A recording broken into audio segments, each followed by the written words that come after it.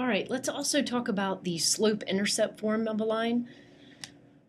All right, so the slope-intercept form is that y equals mx plus b. What I joke with you guys got beat into your head in high school.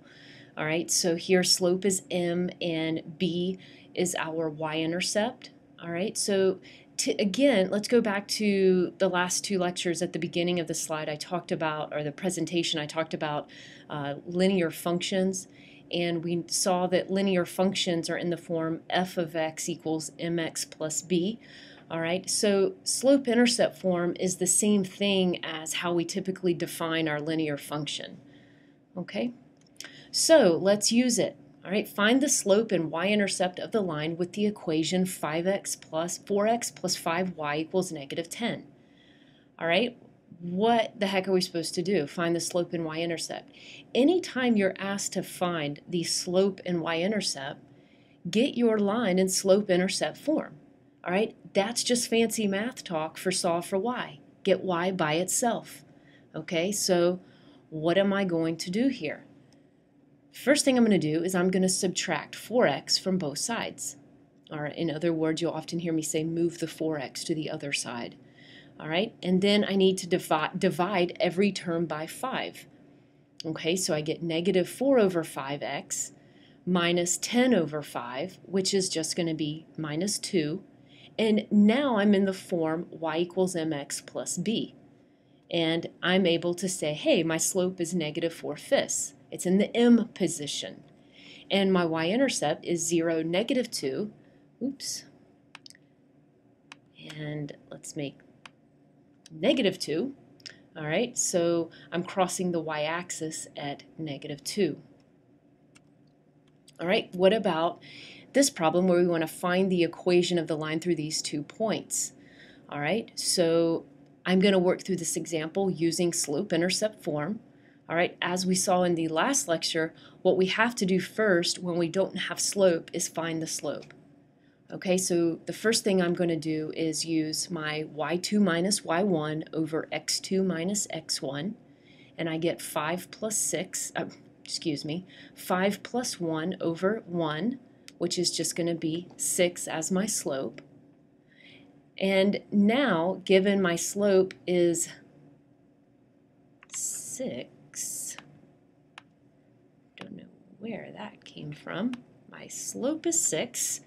All right, and I'm going to use my point 1, negative 1, all right, to plug in into my y equals mx plus b.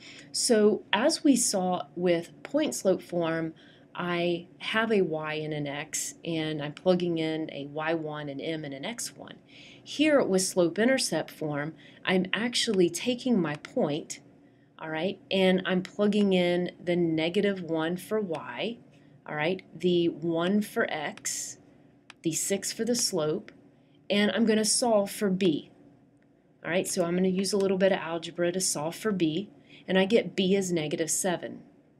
All right, so going back to slope-intercept form now, I know my m is 6, my b is negative 7, and that's how I'm going to write the equation of the line. Y equals 6x minus 7. Okay? And we can graph this line. All right, so there's several ways to think about it, and there's not one way that works. Again, that's what makes math beautiful, is there's a lot of ways to get to the answer. All right, so I have my 2 points that I'm given, 2 over 5, 2, 5, and 1, negative 1. All right, given my y equals mx plus b form here, I'm able to say, well, the y-intercept is negative 7. I could then even use my slope, right, which is 6, so that means I go up 6 and to the right 1 to get another point. All right, again, I can go up 6 over 1 to get a point.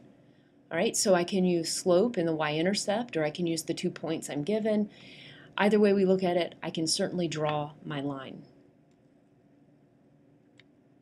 All right, what I'm giving you guys here, this is just summary table, different forms. All right, so the slope-intercept form that we just went over, y equals mx plus b.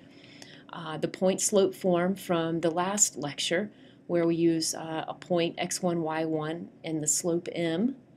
Okay, and then we also have what's called general form. You guys have already seen in the first example in this lecture, I gave you a line in the form ax plus b, y equals c. And then we'll also see in the intercept lecture where sometimes we're given general form of a line.